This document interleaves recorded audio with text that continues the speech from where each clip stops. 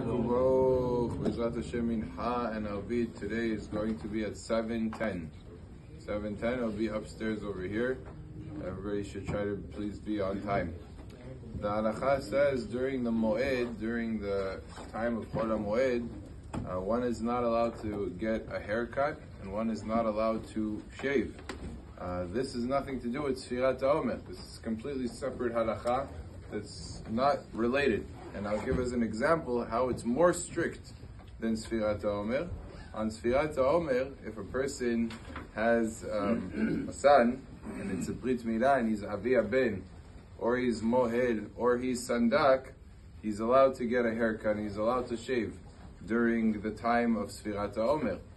But on Chol Hamoed, even if he's Avi Ben, or even if he is Sandak, he's not allowed to get a haircut. He's not allowed to go ahead and shave. So it shows us that the halachot of Chol Hamoed was from a different category. It was on a higher level.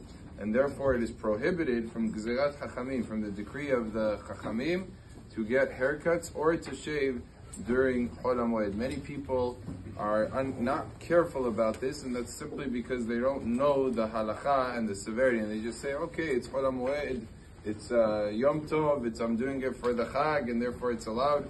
All these things are not true. It's not allowed to get haircuts or to shave on Chol Hamoed. Baruch Adonai le'olam. Amen.